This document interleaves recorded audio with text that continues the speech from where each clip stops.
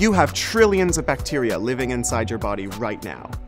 Now, these trillions of bacteria that are interacting with your cells and living out their lives inside your gut, it's totally natural to have them. It can be quite harmful if they were to disappear tomorrow. But sometimes these bacteria get into places they're not supposed to be, and when that happens, it causes disease. These diseases are treated by a kind of medication called antibiotics.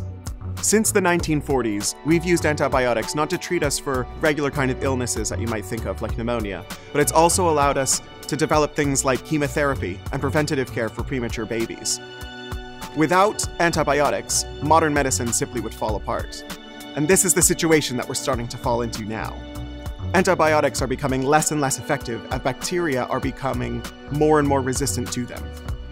Bacteria are evolving so that they're no longer affected by antibiotics. We put together this exhibition about antibiotic resistance because this is an issue that kills about 700,000 people globally every year. By the year 2050, we're expecting that number to get up to 10 million, overtaking cancer as a cause of death. We need to act now in order to save medicine for the future.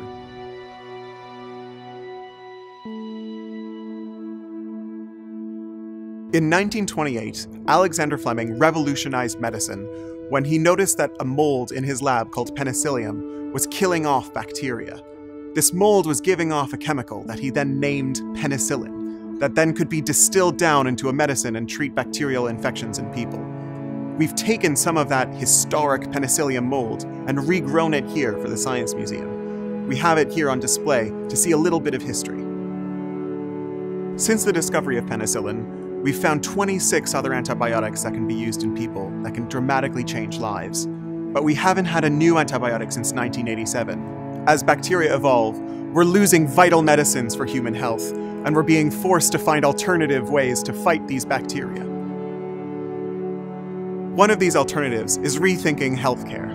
Hospitals, by definition, are full of sick people. These are people that may have bacterial infections. So by preventing cross-infection, by preventing bacteria transferring from one patient to another, hospitals can reduce how many antibiotics they actually need, and in turn how much they use to prevent bacteria from developing resistance. Here in England, about 10% of all antibiotic prescriptions are unnecessary. This number is so high because patients might be pressuring their doctors into giving out antibiotic prescriptions, but also because doctors might be giving out antibiotics as a precaution, not knowing 100% what the patient might have. So this precautionary measure dramatically increases how much antibiotics are being given out and used.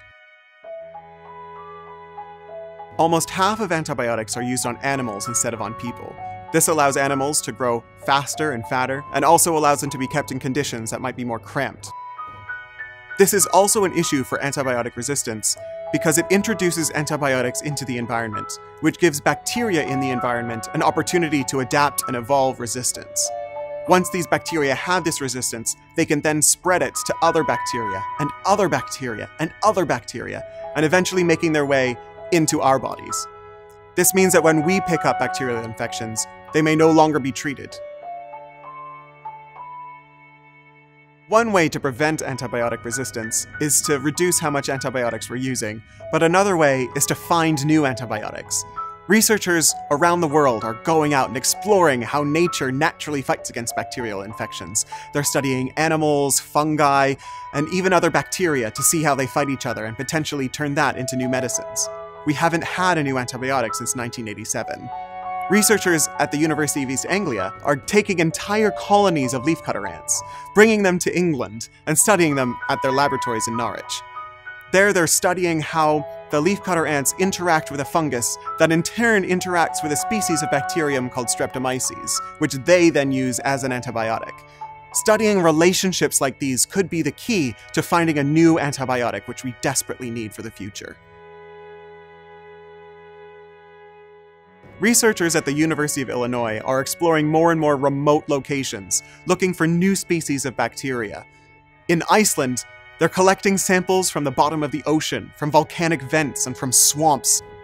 They're hoping these new species of bacteria could hold a key to a new medicine to be used in people.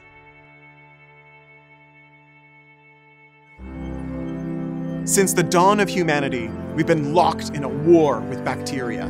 They kill millions of us, we kill trillions of them. And for the last century, we've had the upper hand in this war. We've had this incredible weapon called antibiotics. But now, as antibiotics are becoming more and more obsolete, we need to find new options to treat bacterial infections. We need to act now in order to save medicine for the future. Time is running out.